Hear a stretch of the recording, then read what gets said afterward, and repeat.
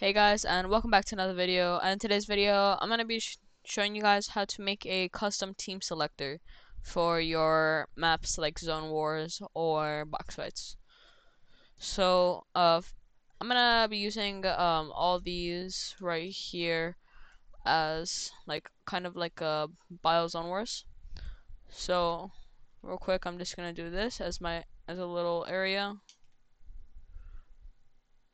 I'm not gonna do too much, cause what's the point? But yeah, you guys can get this from the galleries tab all the way at the bottom. But yeah, just gonna create this real quick, and you guys can just select the floor to make this a little quicker, like that. So now you guys are gonna just put these like that. Like I said, I'm gonna go for like a Biozone Wars kind of thing. So yeah, just like that. Um, Now with this little area right here, this is where we're gonna have the team selectors. So I already have mine pre-made right here, as you guys can see. Um, see. So I think that's like that. We can adjust that right now. So just gonna move stuff like that. Move the billboard that I had set up and everything. The teleporter we're gonna move outside, because what we're gonna do, we're just gonna create little boxes with this. Actually, we're gonna need that for right now. So we're just gonna add that to the side. So this is gonna be team 1 right here. What you guys are gonna need is a class selector, player counter, a billboard if you guys want, and a teleporter. It's pretty simple. Now for the settings. So for the teleporter, you guys are just gonna put teleporter group on none, none, teleporter if visible, no, play visual sound effects, no, play sound effects, no. For the billboard, you guys are gonna put this team 1 centered, the biggest text size 24, white, Burbank or Robo, either one, or Noto Sands, but I like Burbank. I'm gonna put outline on thick and shadow on lower right, like that. For the player counter, you guys are gonna want to put target player count is gonna be 1. Base color is going to be blue. And success color. Use zone is on. Zone shape is cylinder. Zone visible during game. Yes. Zone width 0.8 and depth 0.8. For the class selector, this is going to be class to switch to, no class, team to switch to. This is going to be team 1. Time to switch 1 second. Size of volume 4. Volume visible in game off, and visible during game is off.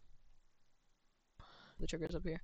So for the trigger, it's going to be visible in game off, triggered by player off, triggered by vehicles off, triggered by sequencers off, and triggered by water off. The trigger delay is going to be 1 second. The trigger VFX and sound effects are going to be off. Now we're going to go back down here, and yeah, so we're going to have to do this as well. Okay. No, never mind. These are already set. Okay, cool.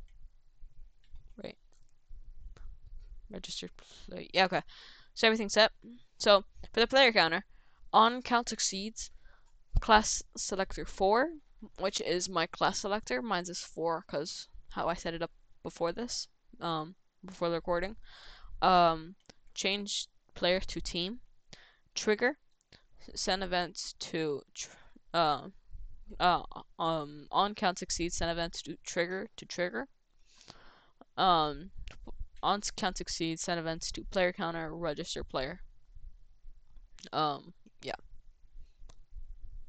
Now, that's that for that. Nothing for the billboard.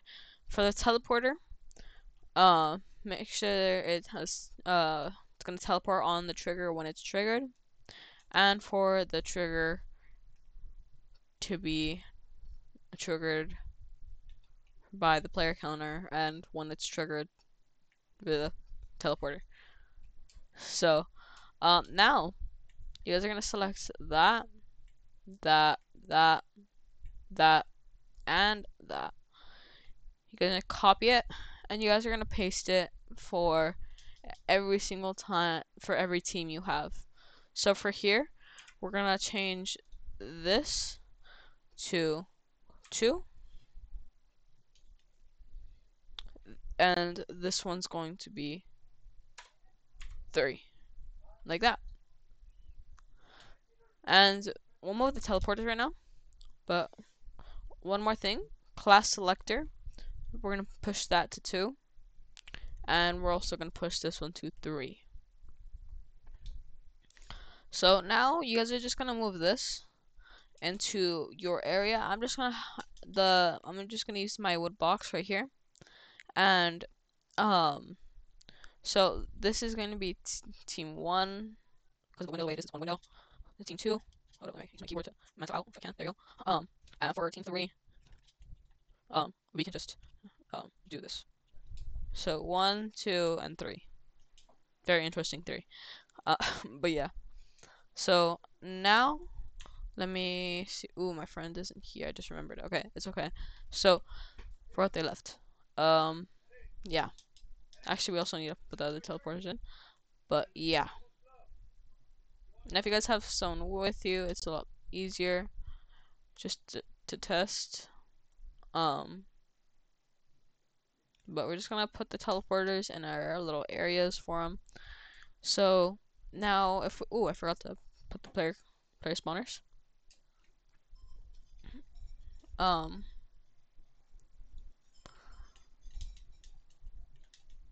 And my game froze, I think. My game has frozen. Give me 1 minute. 1,000 years later. Okay, so we are back, and let me add the player spawners. Oh, and there's one more thing I just remembered. So, for the colors, since this is the red lane, we're gonna put red. So, like that. And for the yellow, we're gonna put yellow right here. Okay, and now we add the player spawners. But let's add our player spawners.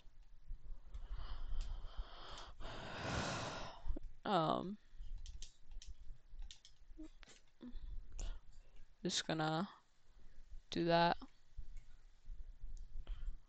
And oh yeah, and then there's one super important thing you guys need to do for this to work. So let's see. So in island settings, you guys are gonna go to mode, structure, and then teams. Make sure that's custom. Now,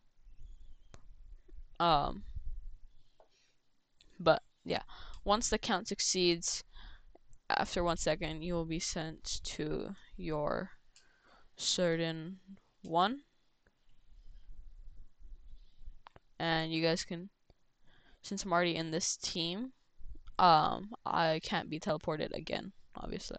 So, yeah. Anyway, hopefully you guys enjoyed today's video. If you guys have any questions or comments, please leave them down below in the comment section below. And I'll see you guys. Holy crap, I can't edit. I'll see you guys next time.